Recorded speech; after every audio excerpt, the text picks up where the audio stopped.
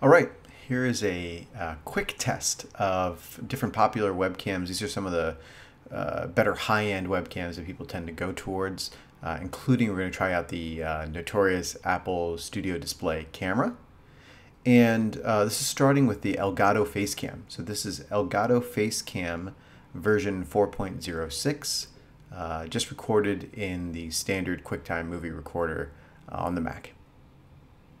This is the Logitech C920 webcam, one of the most common webcams that lots of people have.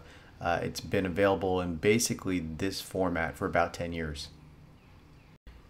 This is Logitech's more high-end webcam, the Brio 4K, and in a default standard configuration, being recorded in QuickTime Player.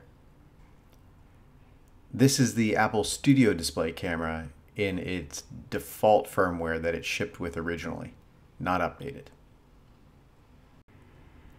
And this is the updated Apple Studio Display camera with the new firmware, which hopefully is a little bit better.